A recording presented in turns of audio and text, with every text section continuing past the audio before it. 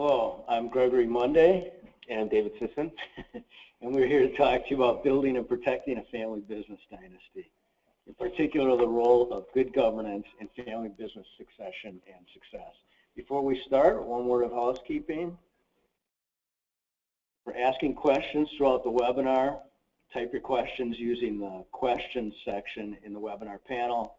We will answer as many questions as possible during our Q&A session at the end of the presentation.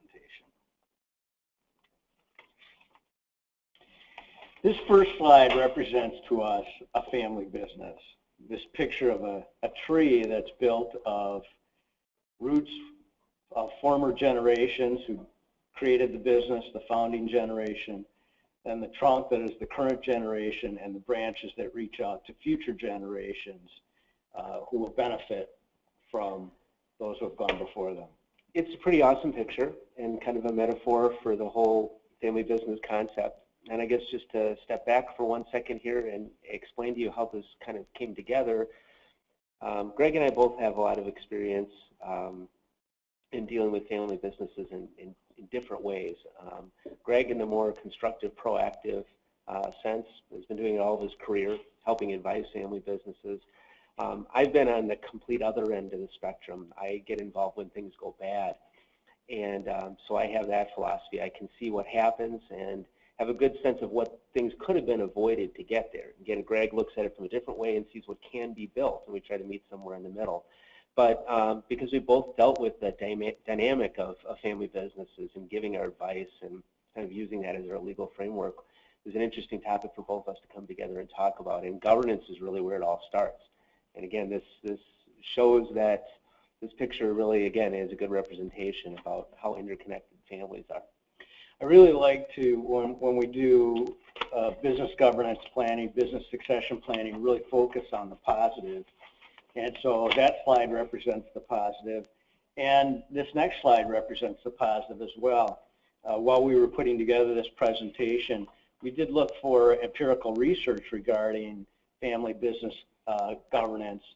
And I actually had an opportunity to speak with Professor Larry Brown of Georgia State, who's done some research on this. And in one of his white papers, he concluded that better governed firms have higher operating performance, higher valuations, and pay out more cash to their shareholders. So if the rest of our presentation didn't even exist, how could you resist that objective? Well, what is a better measure of success for a business than higher operating performance, higher valuations, and more cash to the shareholders? And while it seems obvious, unless you have that mathematical formula there, I don't know that it becomes as clear. That's not true. We will try to disclaim things that are said for only comic value and are not true. That is one of them. The other thing that we found when we were researching family business governance was on a website for the National Venture Capital Association. It was a website called A Simple Guide to Basic Responsibilities of VC-backed Company Directors. And they advise, and remember, this is the National Venture Capital Association. I mean, they're out to help their association members make money off of their portfolio companies. And they say that, quote, application of good governance practices will help build better companies, and conversely, companies whose governance processes are not in order will likely suffer discounts in merger and acquisition negotiations. So just looking at it from the economics, it is better to have good governed companies. We're going to show you how that also leads to better succession. This is kind of our graphic of what we view the scene of a family company that has been kind of destroyed through family discord and poor governance practices or unsuccessful succession.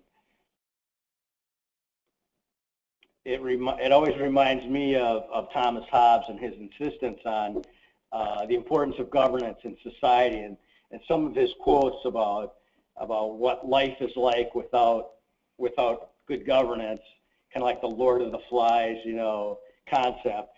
And he says, without government, the life of man is solitary, poor, nasty, brutish, and short. And for someone who's ever been a minority shareholder in a family business that does not have good governance practices, that quote could fit perfectly. So what we're going to talk about when we talk about good governance and how that leads to succession planning, it really requires three kind of legal disciplines, looking at governing documents, so what's typically thought of as business organizations law. Second, contract laws, especially contracts among family members, but also contracts with third parties. And then finally, estate planning documents. Traditionally, those are three separate areas of legal practice, but for good family business governance and succession, you really need to bring those three areas together. Now, you'll see that we'll be talking to you about 9 recommendations, 9 takeaways as part of this presentation. All 3 of these areas will cross each of these 9 recommendations. They all have to fit together, and they involve sometimes different attorneys in our firm coming together and sharing their talents to help make this happen. That's right. We have, fortunately, none of my clients has ever been involved in litigation in terms of documents that I've drafted, families that I've worked with in planning. But we do have clients who come to us with litigation issues, and David and I work together on those. But in the planning process, I like to say, instead of bringing David in and introducing him as a litigator, I like to consider him as risk management, really. And that is, it's a person who has kind of... Not as sexy a term, but sometimes it's someone who has seen the bad that can come out of poor planning and can help you identify those risks and other risks as well. We have provided you with materials.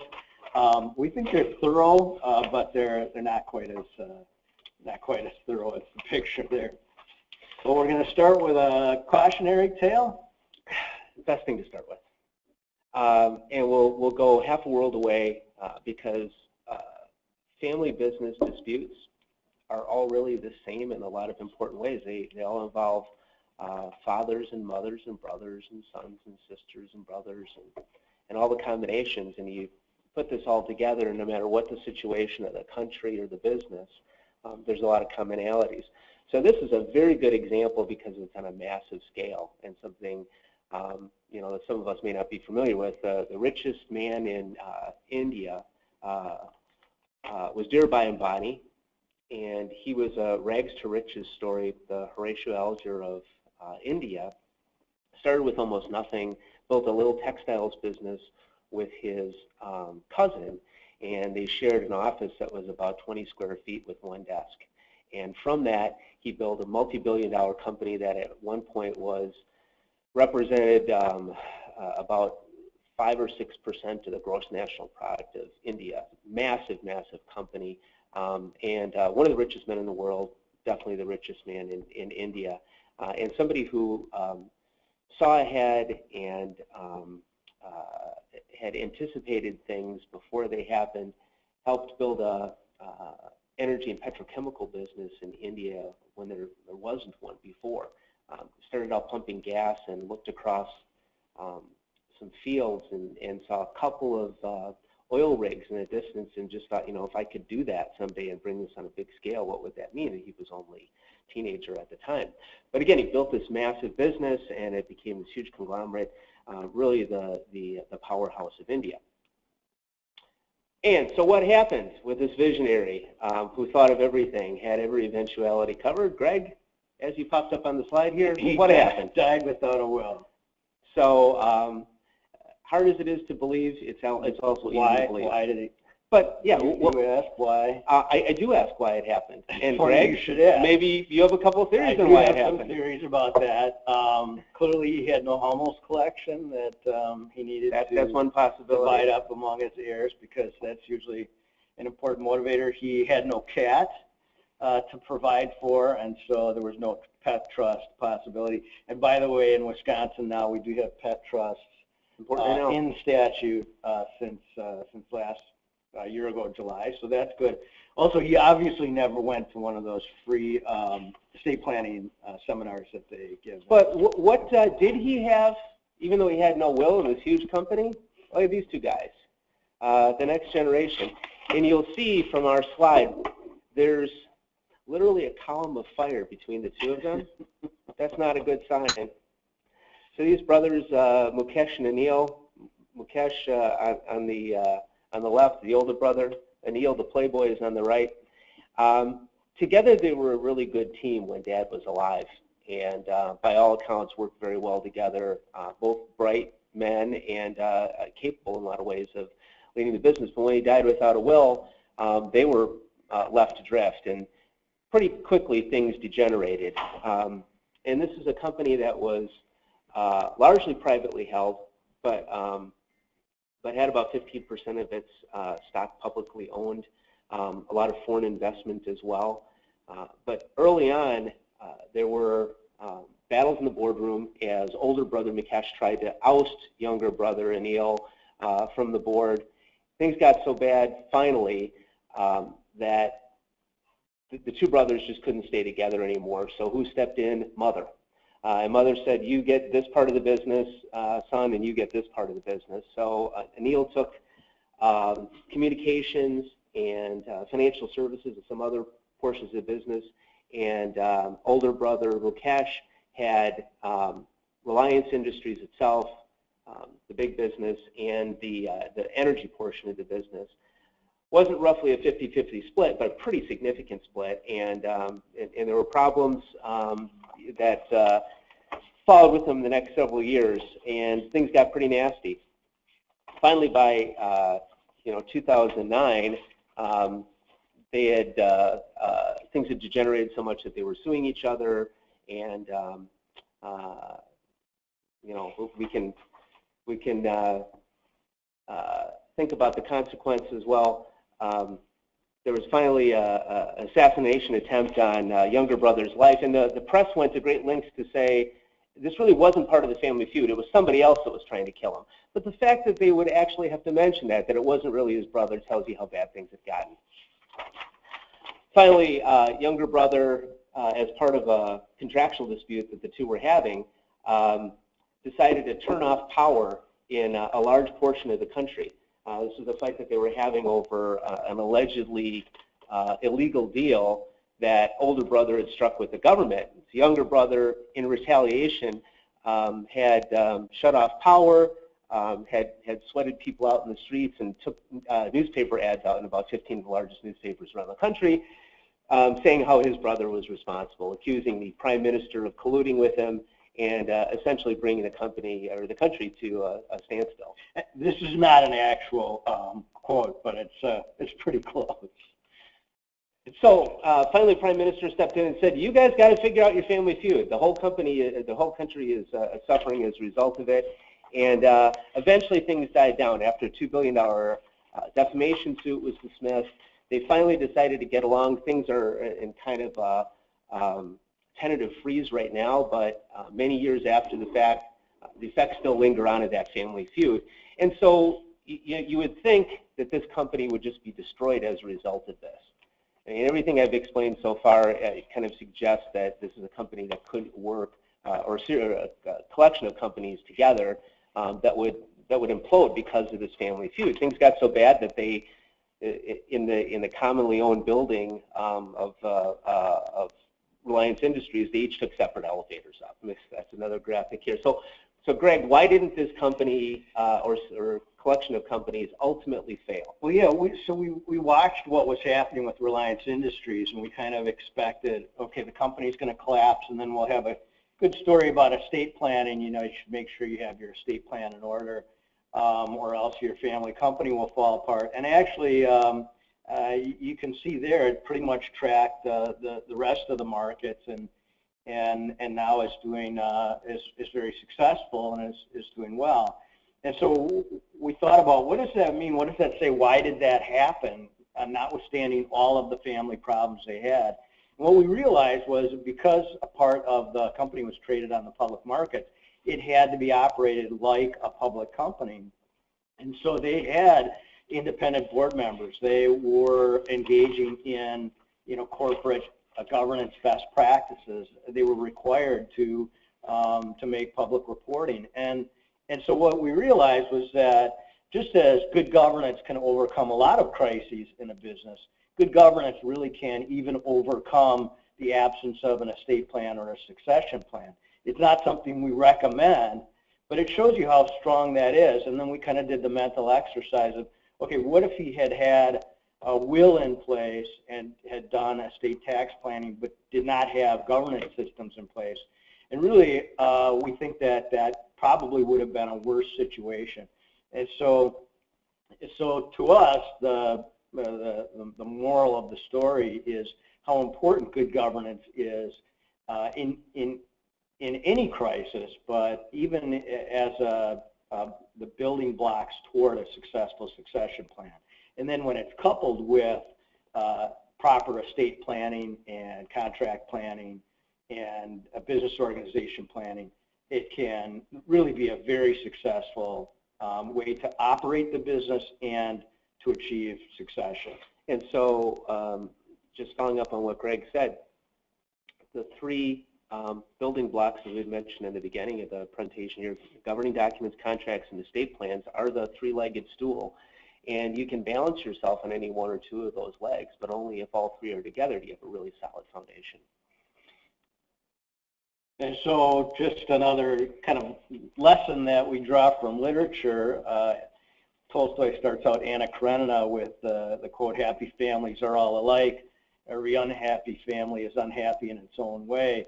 I think that applies to family businesses as well in a way, but the key is that you don't know exactly where the problems are going to come from. There are no off-the-shelf documents, either estate planning documents or business organization documents that are going to be appropriate. It really requires a unique approach to each family and each business to find out where the potential risks are and to address those risks appropriately. So let's look at another example of family discord. Come closer at home to the United States and see if we can put our finger on what the problem might be here. There's an obituary for a woman named Josie Anello, and here's what the obituary reads. She passed away peacefully at home. She was a loving and faithful wife of 68 years to Vic Anello, who preceded her in death.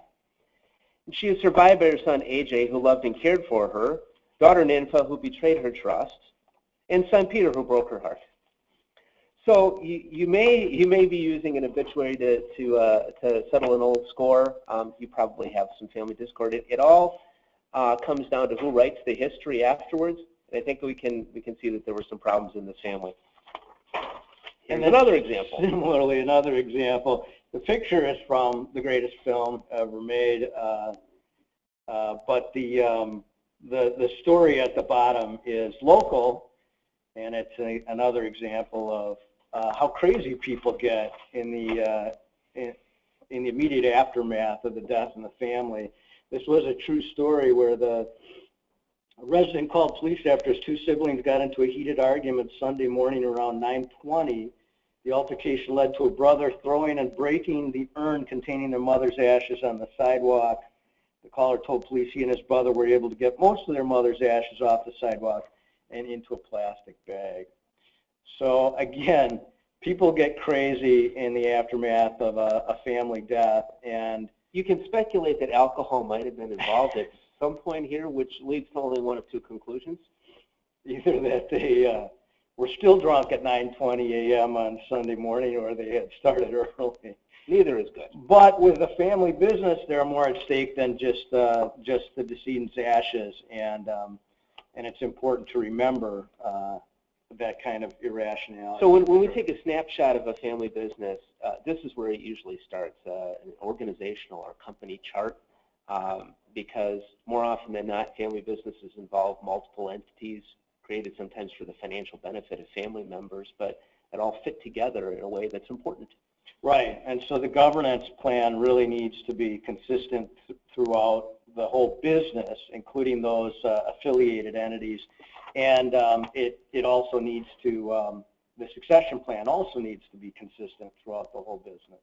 And Greg had mentioned, back to this slide again for a second, Greg had mentioned the solitary, brutish, nasty life of a minority shareholder. I represent minority shareholders in disputes, and often, when I sit down and talk with someone who has an issue with the majority, the first question I'll ask is, can you tell me how all these companies fit together? And more often than not, they really don't know. I mean, there's only a vague understanding sometimes of people who are actual shareholders of the company on how much they own of each entity and how everything fits together. And I've many times had to request this kind of information from the company in order to get a handle on what it is. And that tells you something as you're thinking about governance, as we talk about these issues going forward. Having everybody be informed and knowledgeable about things is critical to create harmony. Yeah, the OECD says that the hallmarks of good governance are transparency and accountability. And a lot of family business experts then add to that involvement. So one of the things when we're looking at how the company is structured, how the business is structured, and the constituent companies, we also look at exit strategies. We're going to talk a lot about exit strategies throughout this. The picture is somebody being shot out of a cannon. Not the best exit strategy, but it's one. And it's not always of the cannonball's own choice, but really, when we're looking at the structure, we do think about how people are going to exit or how the business is going to be divided at some point, because people always exit a business. You know that it's like what people don't talk about a lot is that you always leave a marriage. You either get divorced or die, and it's the same with the business. You're going to, at some point, leave that business, and that is a really good thing, because it will mean that you've been successful, you've retired, it can be a very good thing, or it can be an unexpected thing. But either way, it's crazy not to plan for how every owner of the business will exit the business. And that includes things like the form of the entities that make up the constituent entities that make up the business, the state of formation matters. We have one more quick example. And this looks like one of the joke slides we have, but it's not actually. Very true. Nasty shareholder fight over the direction and ownership of Archie Comics, multi-million-dollar company. Started out by two friends, and by the time we got to third generation, it ended up being run by a widow who had inherited one family line of the business, the 50% of the company owned by that one line. And the other line was inherited by a grandson of the original founder, and these two didn't get along very well. Nancy Silvercleat had been a former school teacher when she tried to get involved in the business. John Goldwater, the other partner, gave her deference in the beginning, but they didn't get along. And the allegations led to lawsuits filed on both sides, $100 million defamation lawsuit. Allegations that, among other things, Nancy Silvercleat brought along a former football player to be her muscle, used colorful language at work, ordered her male employees to drop their pants, and had her dog defecate in the office. Those are just a few of the more. In the art department. There's a little bit of an indictment about what she saw in the art department.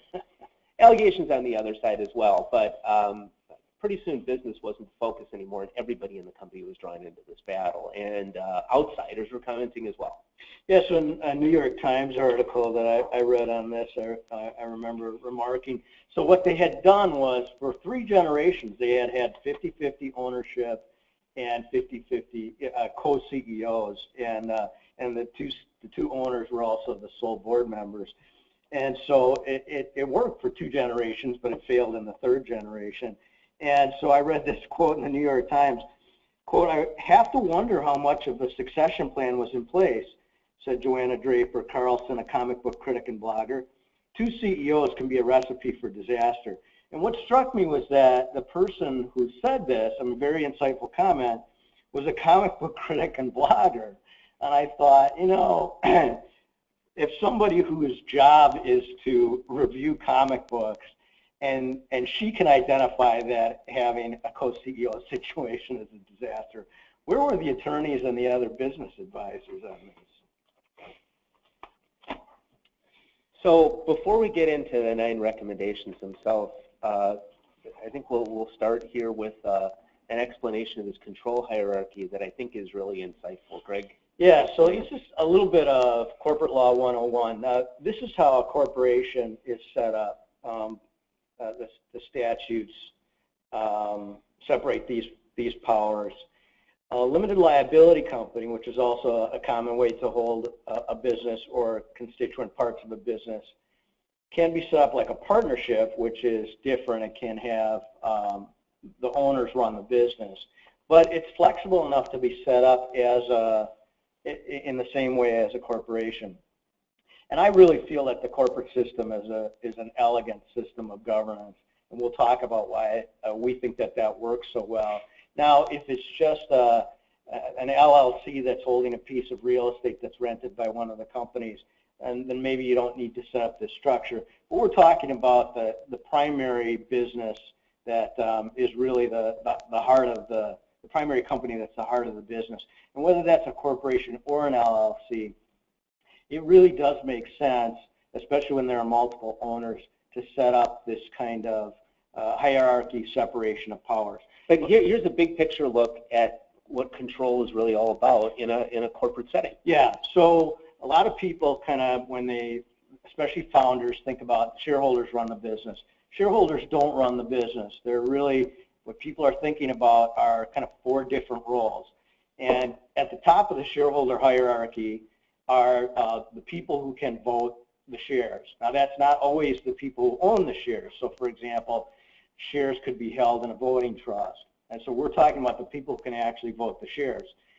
They're kind of at the top of the control hierarchy because they elect the board and they oversee the board and they can remove and replace board members. But they don't really do that much else. I mean, they elect the board, they hold the board accountable, but they usually meet once a year. They're only required to meet once a year. And the other things they can vote on are mergers and major transactions involving the company, and adopting changes to governing documents. So important, really important rights, but they don't come close to running the business. Second is the board. So those who can vote the shares elect the board. The board also doesn't, quote, run the business, at least doesn't operate the business day to day. Most boards meet 4 to 6 times a year. The directors can only act collectively.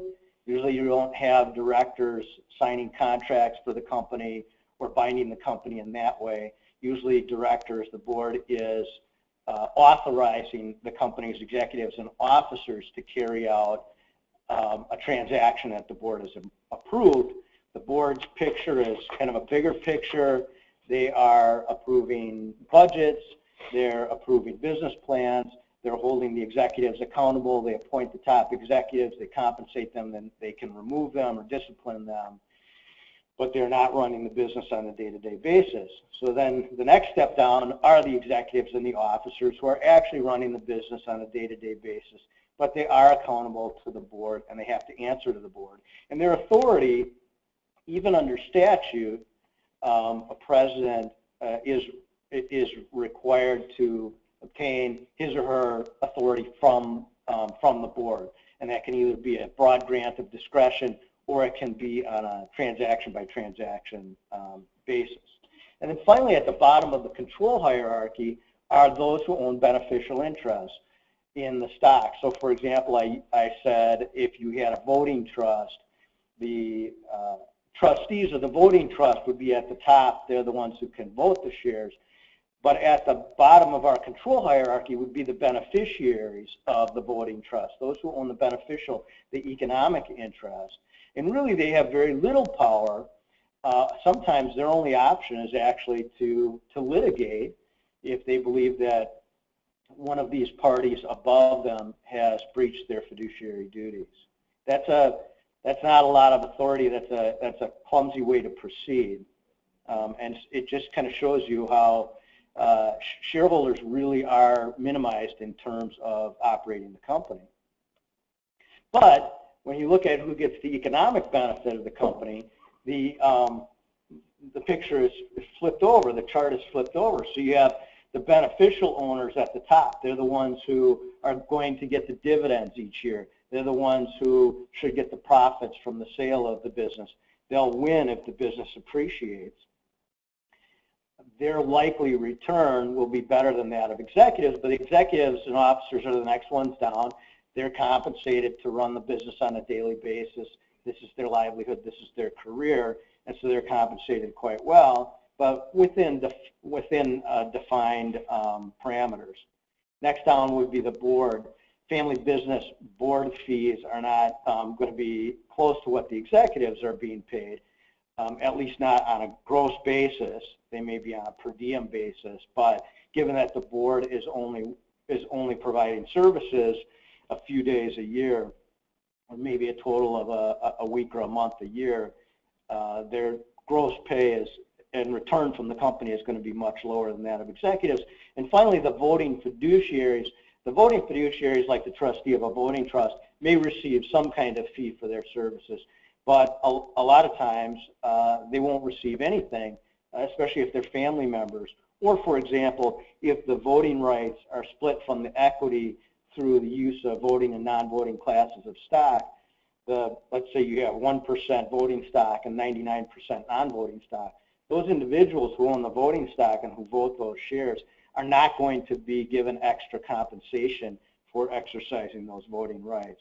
So I think that actually when you analyze, and when I've seen it in practice, it really is an elegant system. And when you have a founder who is wearing all of these hats and owns all the stock and votes all the stock and is the only board member and is the only CEO, when you start to talk about succession, you have to educate them about these different roles so that they can start to understand what succession really means, and how those ownership rights and those economic rights and those governance rights could be divided among family members in a way that makes a lot more sense than if you were just taking the whole ownership governance block and dividing it up in percentages among the descendants. The title of the presentation is Building and Protecting a Family Business Dynasty. And in the first half of this presentation, we talked to you about the problems that can arise when there isn't good governance, and explain kind of a self-evident proposition that having good governance is a good thing. But how do you go about rolling up your sleeves and creating a plan? Because as Greg said, for generation one, these things are much less important, but if you're interested in building a family dynasty, you have to think about the next generation, the generation after that. And it's difficult sometimes to even start the conversation because an owner and founder of the business can feel naturally extremely protective about that, like the head of any household starts to take on a feeling about ownership that doesn't really connect with the idea that everybody exits a business eventually. So it becomes difficult to even have that conversation with someone about how to go about creating a structure where you're giving up some control, where you're planning for the future. And these 9 ways that we're talking about, these 9 important goals, are, I think, a good way to start that thought process or that conversation. And it starts with number 1 here, the one that's maybe the most obvious, but critically important. And that's knowing the objectives. Yeah, as I've worked with family businesses, we really came to the conclusion that there were reasons to own a family business. I mean, why not sell the business, invest in the market? What is it that people derive out of family business ownership? And it really comes down to 4 things, and they don't always appeal to, they don't all 4 appeal to or apply to every family business owner. And that is cash flow. So that could mean compensation, that could mean dividends, that could mean repayment of loans that a family member has made to the business, the cash flow in some respect. 2 could be wealth accumulation. In other words, the appreciation of the business with the idea that at some end point, the owner is going to sell his or her share of the business and achieve a better total return over that time than they would in some other long-term investment. 3rd is occupation or career, and this would be focused on the working for the business and having opportunities to either start at a higher level or learn a particular business, have an in with a business, career, or market that you otherwise wouldn't have the chance to pursue.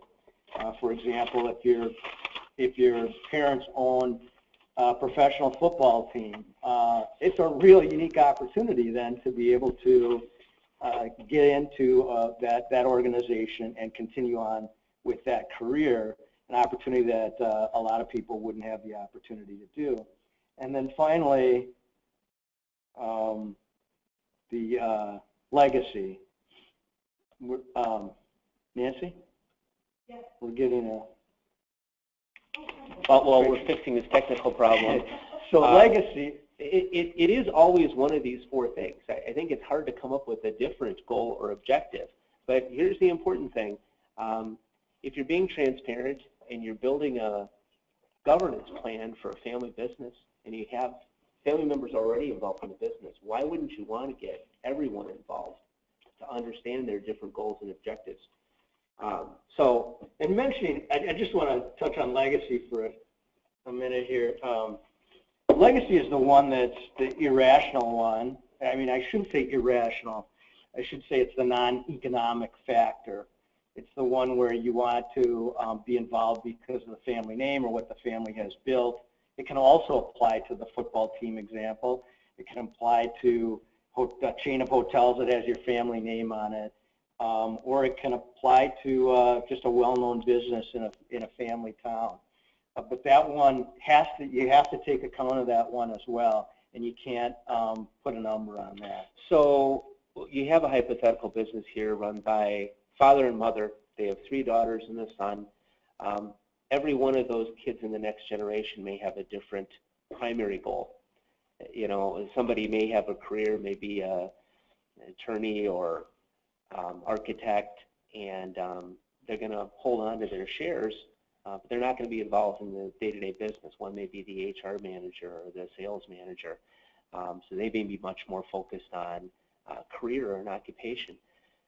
Mom and dad may be at a different point in their lives now at this point when they're handing off the baton than they were before. They may have different goals and objectives. So if you're putting together a plan and you're involving everybody, you get buy-in at the start, you have the greatest chance of avoiding a minority shareholder conflict in the future.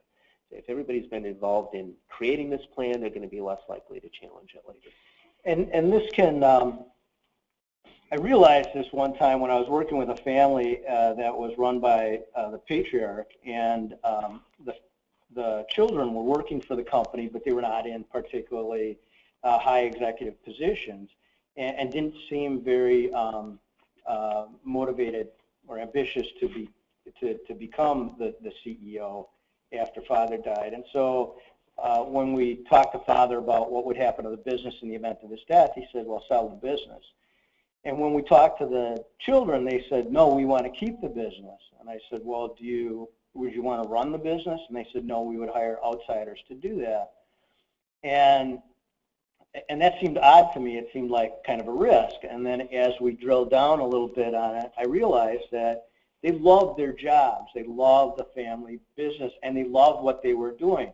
They didn't want to become the king or queen of the company. They just wanted to have that family environment where they knew they could come to work every day with people who liked them and who understood their limitations in terms of the time that they needed to spend with their families and what they wanted to do with the company. And so for them, it really was that occupation career, and also the compensation that they would receive that would be difficult to reproduce if they sold the company and invested their portfolio in a marketable securities portfolio.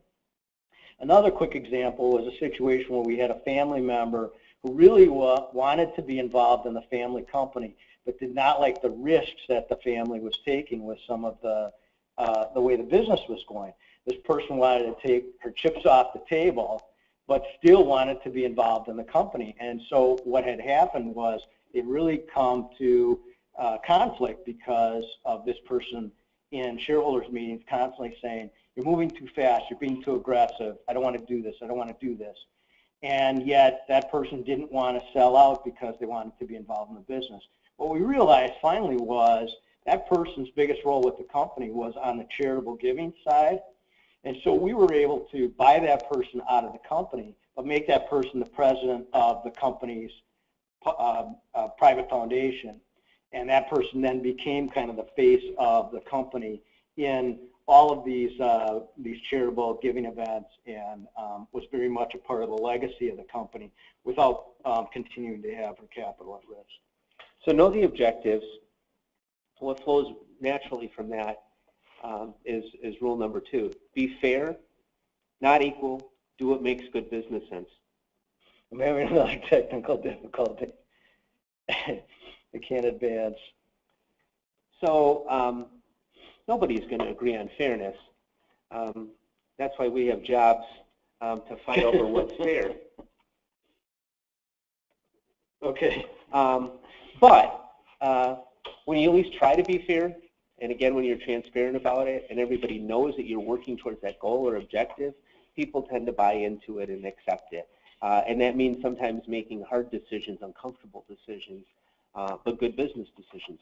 Yeah, and what you're going to fight against is you're fighting against 2 very different philosophies. One is kind of a Marxist principle, and that's usually the shareholders who are not involved in the business, and their feeling is sometimes more dividends, more dividends, more dividends, or as Marx said, or Paris Hilton might have said, from each according to his or her ability, to each according to his or her need. That's not a good system. But what's the flip side of that? But the flip side of that is the person who is working, the CEO who's working so hard, that family member. You have to be careful because power corrupts, and absolute power corrupts absolutely. And so now Hobbes, our big fan of government, was a monarchist. And monarchies can work in the founding generation. They work really well. Don't work so well after that when there are successor owners, multiple owners in the next generation. And that's where you really have to be careful about this and then put in place the checks and balances. What's fair? You look internally amongst the family, what's perceived as fair, and externally amongst other employees of the family help business. If they like what's going on and think this is a place worth still staying at because it's run rationally and fairly, what are the kinds of things that fairness dictates? Yeah, obviously allocate authority wisely. Second, compensate fairly. Don't ask your family members to make sacrifices for the business when there are other family members who are not working for the business. But recognizing too that individual shareholders need to have some return. You know, those who aren't actively involved in the business have to be getting something out of it. So this point number 2 about fairness isn't you know, a formula or anything. It's more of a concept of use it as a guiding principle at all times. It has to. You have to be thinking about what's fair for each stakeholder. And also it can be a process. We'll talk about the importance of having independent directors or an advisory board, and that's where the process can be fair for family member compensation. Oops. Oh. I did want to make the point that provide a reasonable return. In addition, it does not matter if people inherited their shares. There's nothing in the statutes that says if you inherited your shares, then you're not a real shareholder. People are shareholders if they own shares, and you can't get caught up on how they got those shares. You have to be fair to the shareholders as well. So flowing right out of fairness is the idea of checks and balances, and it's supposed to work in the government, and it should work for governance as well. Right. So these are the next few slides talk about different elements of that control hierarchy we were talking about. And so management of operations, we're talking about the executive authority. Define and limit what the CEO and other executives can do. Base their advancement and their compensation on merit. If they're family members, use contracts so that everybody knows what their deal is. And just kind of parenthetically here, we used to have Aaron Rodgers in the slide. We didn't change it for this presentation. We didn't cut him after last game. This was a while back. We made this decision to switch him as Merkel. But yes, base it on merit. Doesn't matter how old the family member is. You know, if there's going to be somebody who's going to be leading in the next generation, make sure that you recognize and respect the fact, as I said, you have some external optics too within the company, and everybody else is going to be watching what you do. Talking about boards, you can have a board of directors that is a governing board, a fiduciary board. That's what we like. We like the Super Friends concept. Perfect example. Somebody brings something different to the table, and this is usually the way that it's picked. Let's get somebody with some HR experience. Let's get somebody with some finance experience. Can we put a lawyer on there? And somebody who breathes underwater. And so the board is independent, or there are independent board members who can help with those difficult family decisions, and it is diversified. And in the middle of a shareholder fight, if you're going to appoint independent board members, minority shareholders are going to be naturally skeptical about the independence of anybody that's brought on. But typically, we tend to understand what independent means. It means somebody, you know, without a stake in the outcome, and people understand and typically respect that. So it's also important for business founders or the senior generation or family members who are have multiple owners at one generation, that the board structure does not necessarily have to be, and the terms of election do not necessarily have to be the statutory default where the person with the most votes gets the seat on the board. There can be classified seats that specific branches of the family can elect. Your bylaws should state how many directors, what their terms are going to be. The terms can be staggered. You can specify that there have to be independent directors. And if the family or the founder cannot bring themselves to appoint a governing board with independent directors, then probably the next best thing is at least to have an advisory board, which can provide some of the advantages of a governing board, such as connections in the community, expert advice, objective advice, and they can also be those people that you turn to when you are ready to put independent directors. There's a sudden death. They're there. They know all the players.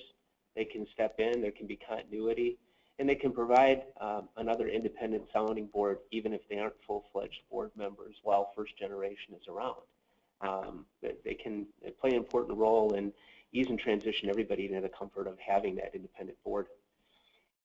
And then this slide is just a reminder that in estate planning, remember that's a big part of this too, that now in Wisconsin there is an easier way or a more effective way to hold family business interests in a trust. This triangle shows the traditional trust arrangement where you have the settlor, the grantor at the bottom left corner, who originally has the property, the family business stock, and transfers that to the trustee at the top of the triangle there, and then the trustee holds and manages that family business stock for the benefit of the beneficiary. I like to use corporate fiduciaries, but there's always been a problem that corporate fiduciaries don't necessarily like to hold family business stock. They don't want to sit on family business boards. They don't want to try to vote that stock. They also don't like the idea that they're holding a trust that has all of its eggs in one basket. Now there's a new role under Wisconsin statutes that you can appoint to a trust called the directing party or directing parties, and that is either one or more individuals who can actually direct a trustee as to any matters relating to the family business stock, and it relieves the court trustee of that potential liability for making those decisions regarding family business stock.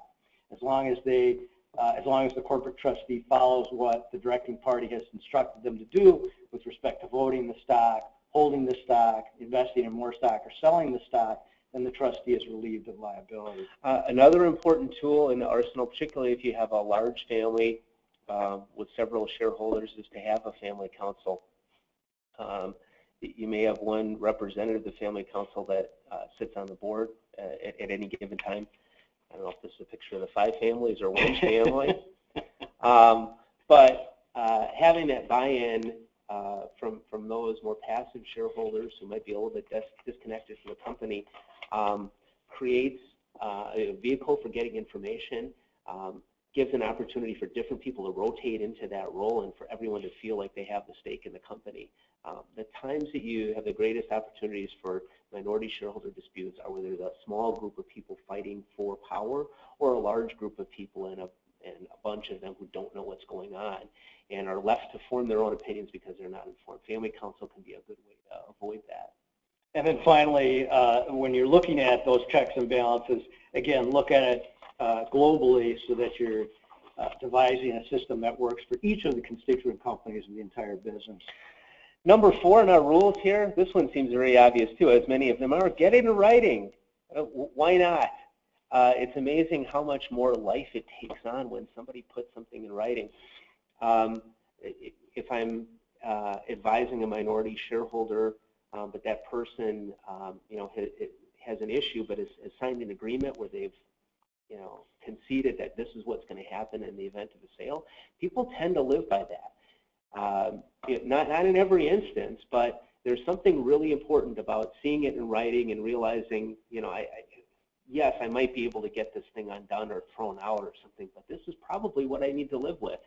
And it's that next step of translating and understanding into a writing that can mean the difference between a fight or harmony. And on the positive side, written documents, governing documents help the family live with best practices. They help them get used to best practices, having meetings when they're supposed to have meetings, giving notice when they're supposed to give notice.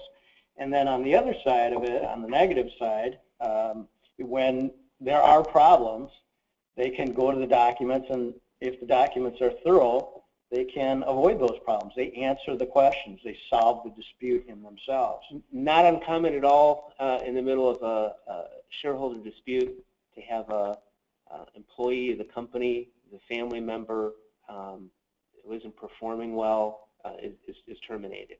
And invariably will say, I thought I had, and Dad already died, I thought I had an agreement that I would never be fired. I'd have lifetime employment. Well, it seems kind of ridiculous, but is it really in the context of a family business? But if there was an employment agreement that covered that, it would pretty much settle any kind of dispute. Right. Difficult to bring up while everybody's around and alive, but something that everybody wishes that they had after the fact. So we have an easy example for this. So we'll take a kind of a vote on this next slide. Okay, yes. Here's a great example. So who plays Monopoly? And anybody watching at home, you can raise your hands too.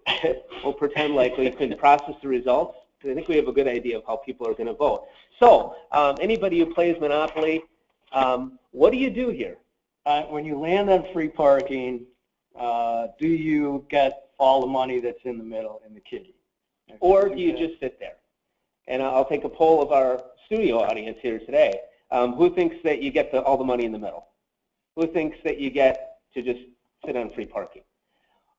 We've got a stacked deck here, but everybody here seems to think you get the money in the middle. Greg, what do you get? No, you get nothing. You get nothing and you like it. Read the rules on the inside of the box sometimes. They've become so irritated about that, they've actually bolded that part of the rule that says you get nothing. But here's the nice thing, anybody who's got kids, when they bring home a boyfriend or a girlfriend and you all sit down and play Monopoly, you can change the rules in your own box. You can cross things out, and you usually advise everybody that everybody in the family initial that. But say, these are the house rules. If you come here, we get the money in the middle, just like all you people here, then you can keep the money. And who cares what boyfriend thinks? Yeah, and I have had our box top notarized so that just the added level of protection. But here's another thing to remember too. The rules don't have to be what the rules in the box are.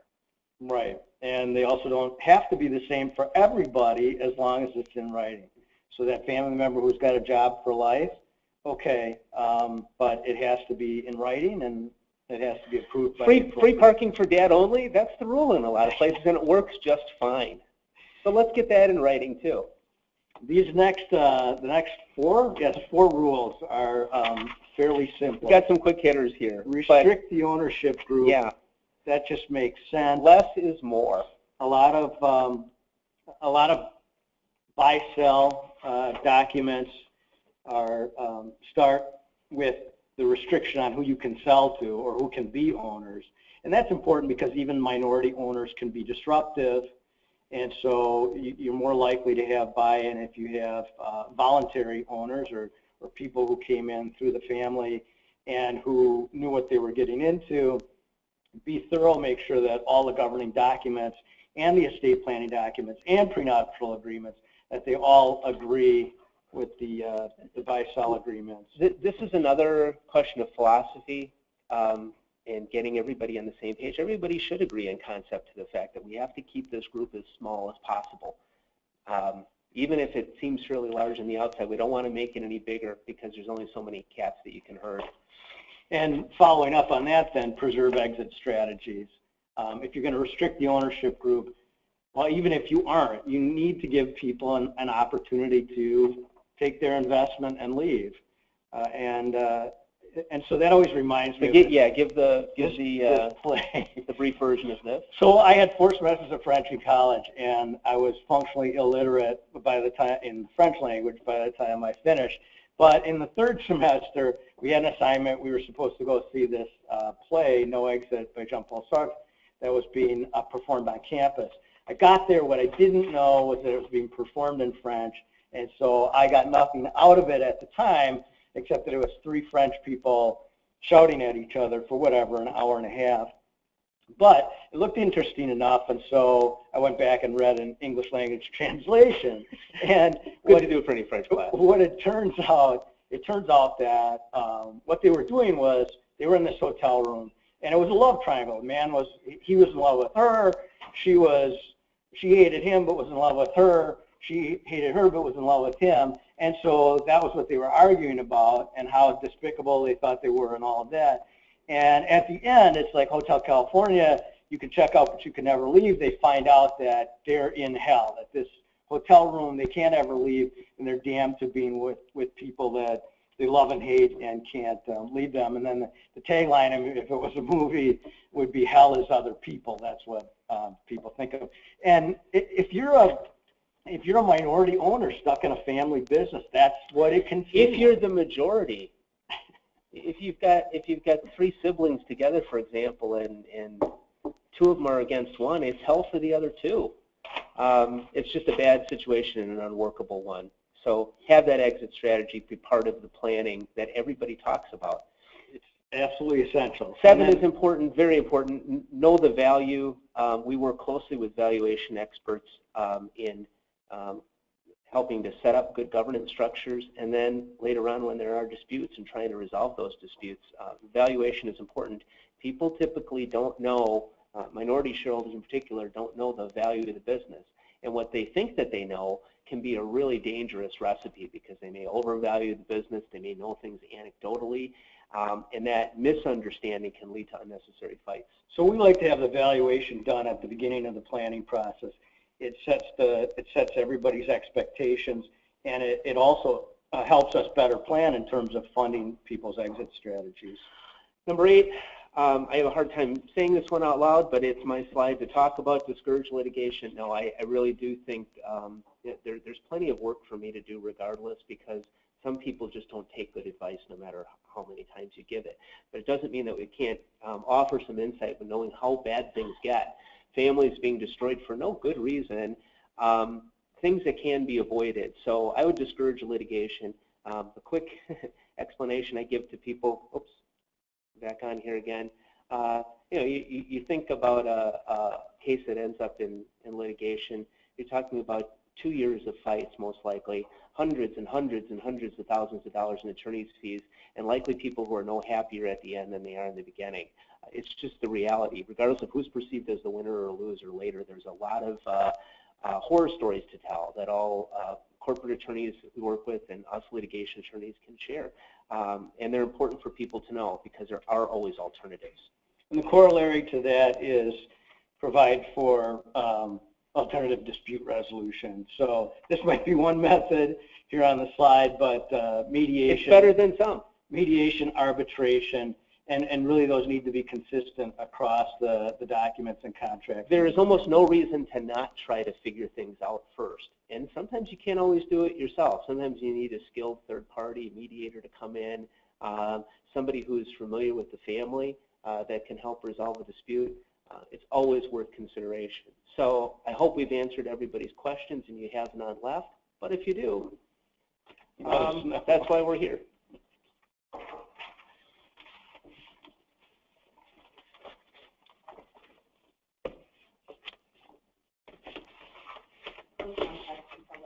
One question from the one question line.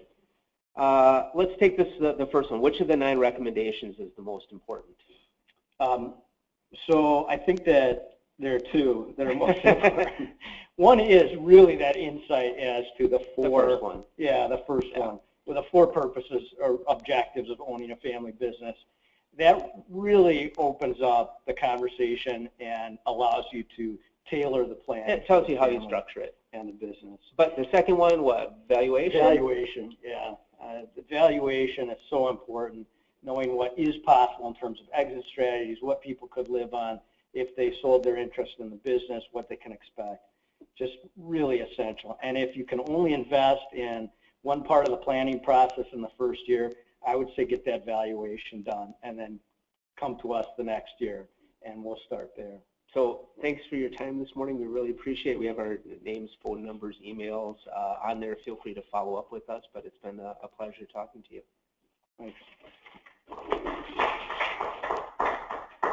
All right, so you're not going to get off the hook now. So when do you